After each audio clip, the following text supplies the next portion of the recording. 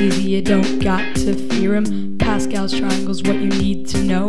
Start with the 3 number ones and just go. Pick 2 numbers above and add them together. Now keep repeating, man, it goes on forever.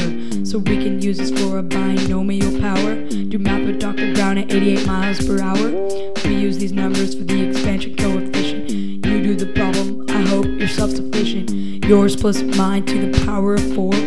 1, 4, 6, 4, and then 1 more. We'll start with yours and go down the line. Subtract 1 from yours and give 1 to mine. You got a problem and I got a solution. Together we can start a new revolution. We can take it all the way to the highest institution, cause that's how it works with mathematics evolution. Well, another thing I don't get is probability, cause it and I just have no compatibility.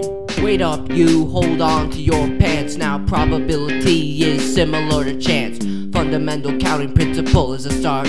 Let's say that we're shopping at a Walmart. We got 2 choices of corn and 8 choices of bean. So 8 times 2 is gonna get you 16. Now we'll mix it up with a little complication. We're gonna do something like to call a permutation. There's 1 less than 10 people in line.